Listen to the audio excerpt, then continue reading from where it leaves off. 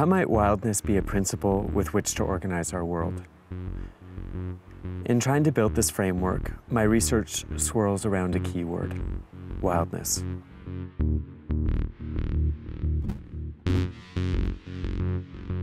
To find wildness, I argue, is to inhabit the present moment. My research creation practice looks at the concept of utopia in queer studies and how utopian thinking addresses an ecology. In this dance of relations, I think about how a creative gesture produces affects and orients bodies, bringing wildness to the concept of identity. The object of my project is not to capture wildness, but to learn to identify it, to develop the conditions for it to flourish.